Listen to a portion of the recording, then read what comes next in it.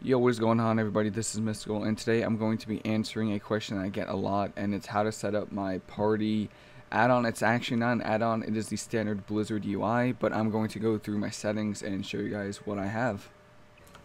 So, for those of you who don't know, to access the raid profile, you just go to Interface, Raid Profiles. It should be all the way down at the bottom, and you're going to get this screen. I'm going to make a new one, and this is what yours should look like when you first get into the settings. This is what it's going to look like, and we're going to change it. Now, I raid and PvP, so I do have a lot, you can see, and it's cool. I'll show you how to change it, but this is the first thing I click, is I use raid style party frames. That's just how it looks like this without being in a raid. So if I have 3 people in the group, or 2 people or less, it's just going to have the raid looking style frames, which I like. But if you like it like that, it doesn't matter, whatever you're comfortable with. I just like this more.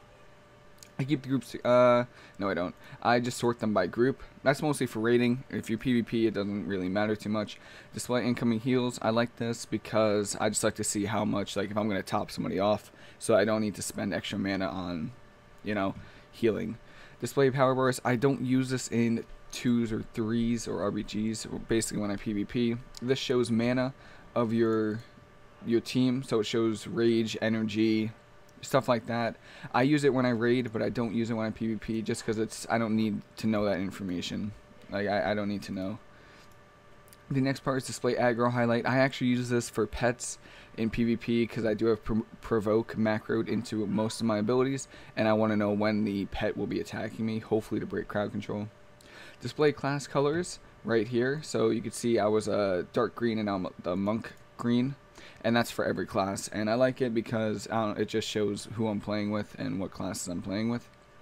Display pets I definitely use because you're going to want to heal warlock pets and death knight pets. I don't use it in RBGs that much because I really don't care about pets, and the hunters and warlocks are usually sitting a base, but in 2s and 3s I'm definitely displaying pets.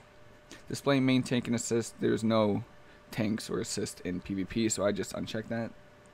Display border, I take that off because I really don't like it. See, you see the border around the raid frames, but it's up to you. I don't like it, so I take it off. Show debuffs, I check the display only dispellable debuffs because I don't care about any debuff that I can't dispel. You know, I don't need to know any information that it's useless to me. And now this is where you get to customize the size of the frames. I use health percentage because Vim and Vigor is 80% or higher, and I want to know when I'm at 80%.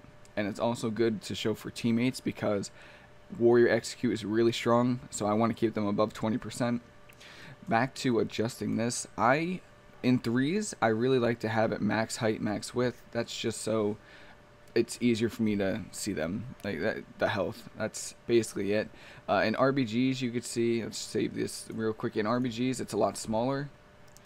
In the raid, it's smaller, and then if I'm in a big raid with 25 or 40 people, which I'll show you how to do, it is the smallest it can possibly be. But for now, if we're just following my 3 settings, this is what I use: max height, max width.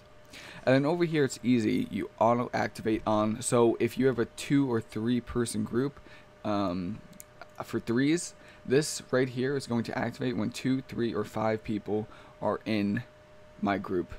And it's also going to work if I'm a Brewmaster, Mistweaver, Windwalker, and if I'm in PvP or PvE. That's just, these I just always check for all of them. It's basically, it comes down to these. Now if I'm raiding, it'll be set to this profile because I'll be with 10 or 15 people. And if I'm in a big raid, let's say I do Ashrin or what's that raid battleground? Alterac Valley. I don't know. Alterac Valley, Isle of Conquest, and you're in a big, you don't want to have like your 40 people with this sized party frames. You want to have, you know, small ones. So I keep it small. It's up to you, but I just don't like having frames taking up my whole screen.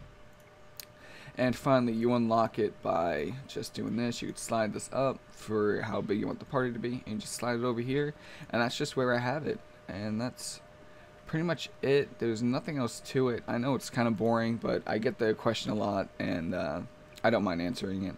So yeah, that's pretty much it. Hope everyone learned something.